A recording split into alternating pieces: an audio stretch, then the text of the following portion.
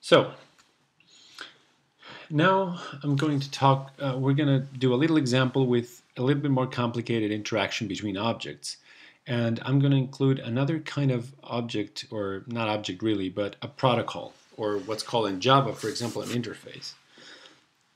So what I'm going to do is I'm going to create a little screen application, a little class string, a screen that will show a list with arrays. And I'm going to show also the delegate pattern with this. A little bit of MVC, a little bit of delegate pattern.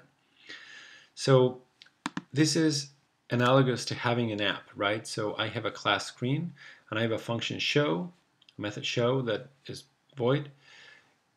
I can put a ListView component, which is the component that displays lists in some way. And then I can have a collection of names, okay, that will come from somewhere. And then in the list view, I'm going to say, hey, you know what? These names are going to be your delegate. These names are going to be the ones that populate the list. And then I'm going to call the method show on the list. Okay? Now, for all of this to work, right, this should probably print some, for all this to work, what I want to say, if I have Peter, Paul, and Mary, right, as part of my, I want the screen to say 1 Peter, 2 Paul, 3 Mary. I want the screen to display this, or the app to display a list with these elements. Okay. So let's start. It is very easy to do this simply, but what I want to illustrate the delegate pattern, and then my list can have any kind of data that I want with minimal changes. So in order to do this, I'm going to put the class here. Now I'm going to start from the beginning. I'm going to create a protocol, okay, ListView delegate. So whichever class that wants to populate a list view will have to implement this protocol. And this protocol is going to have two functions: get item at position, and then I'll give it a position, and this will return a string. And I'm going to have another function, get count, and that should return an integer. That's how many elements are there in the data that I want to display for the list. That's a little protocol that I can define. Now, I can also define a class ListView that the user should never touch, right? Because that's why I'm using a delegate pattern. Whatever the user needs to do in the ListView, it will do through the delegate. But just to show you how this works, I'm going to create a class called ListView with an instance variable called delegate. That's going to be a ListView delegate. Okay. And in my init method, I'm going to initialize this delegate. I should initialize it to a dummy delegate, okay, to some very basic delegate that does nothing, okay? But I'm going to initialize it to nil. Now, I will have an error if I initialize it to nil, because nil is not of type ListView delegate, okay?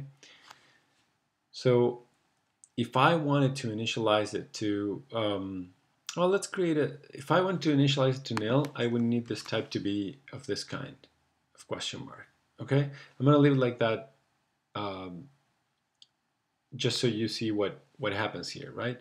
So if I want to initialize this to nil, this has to be of type question mark. But then this brings a lot of things down the road, a lot of inconveniences down the road. It is possible to do it like this, but it brings a lot of inconveniences. So what I'm going to do is I'm going to create a dummy ListView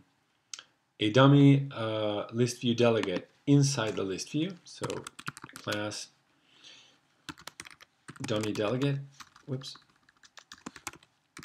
dummy delegate that implements a ListView delegate, and it'll have these two methods. And we'll have these two methods, and this one's just going to return an empty string, and this one is going to return 0. Okay, so I have this inner class, dummy delegate. And then instead of initializing this to nil, right? What I'm going to initialize this to is to a dummy delegate. Okay? Now, I'm going to have a function here called show, okay, which is basically the function that draws the list. Imagine this is an app, and this is the function that actually draws the list with all the lines and the backgrounds and everything. In this case, I'm just going to display the items of the delegate. I'm just going to ask the delegate to display item by item. So I'm going to go for I in all the numbers less than the delegate.getCount. So for all the items in the delegate, what I'm going to do is I'm going to print I, so the number, right, colon, and then delegate dot get, delegate dot get item at position I. So that close parentheses, close that parentheses, close this, close that. Okay. So for I is going to be a number that's going to go from 0 to the count of delegates, and I'm going to be requesting that item. And this is what I print. This is how the list is being drawn. Okay? And that's my class ListView. Now, I'm going to get my screen class that I showed you earlier. I'm going to get it here. There you go. That's my screen class. Basically, it's going to have a ListView component. I'm going to comment this line. It's going to have a ListView component. And this line. It's going to have a ListView component, and then I'm going to say list.show. Okay? Now, oh, okay, fine. This is basically saying that because I never change anything in the list, then this could be a let variable, which are like final variables, but I don't care about that. That's my screen. Now, let's run the app and see what happens. Okay, I'm going to run my app. And nothing will happen because there's nothing to print. See, there's a screen there, there's nothing to show. I can actually print here just so you can see. Or actually the list. In the list, when I print here, I could actually print a few lines above and then print a few lines below, just so you realize what happens here. And then my app just shows an empty list. Now what we're going to do though is we're going to create a string array delegate, so we can have this list print string arrays. Okay? So I've created the protocol, I've created the list view, which I will not touch again, and I've created my app. Now, for any app to use a list view, all it needs to do is you need to provide a class that can handle the data for the list view. And that class, for example, in this case, I'm going to call it string array delegate. It's going to inherit or implement the protocol ListView delegate, okay? And now in here, because there's two functions, right? First, I'm going to create a little member variable, instance variable called array, which is going to be an array of strings, okay? Now, I'm going to initialize this in the init method. I'm going to pass an array of strings to the init method and set it array equals data.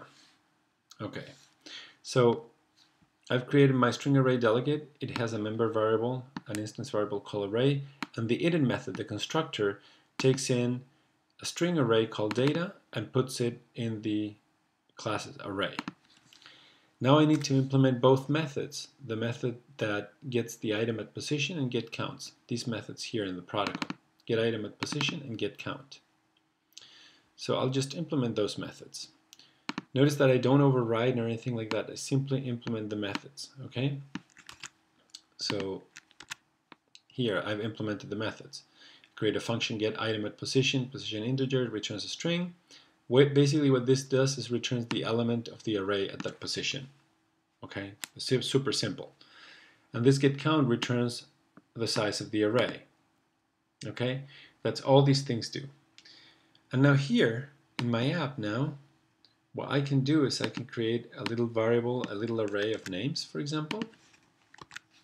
Whoops, a little array of names. So for example, I'm going to create Peter, Paul, and Mary. So here I created a variable called names, which is a kind of string array delegate, and because the init method receives a string array, I will say data colon, because I need to provide the name of the parameter, and then the array, Peter, Paul, and Mary is an array of strings. Those are my names. And then here I'm going to say list.delegate equals names. Names is bad here. Names provider. Okay, names. And the delegate is going to be this names provider. And then I'll show it, and you can see how it now prints Peter, Paul, and Mary. Now, anytime I want to print a list like this, I just need to create my little delegate and pass it to the list. And the list can be a list that prints a lot more fancy stuff, and I never need to modify it. And this is how you can use the delegate pattern in Swift, for example. And now we're playing with classes in a much more interesting way. Starts with a protocol that defines how the delegate's going to work. There's a mysterious black box class that needs a delegate to display data. And then because I want to display the elements of a string array, I create a delegate that's able to, a ListView delegate that is able to take in a string array and provide the methods that the ListView is expecting.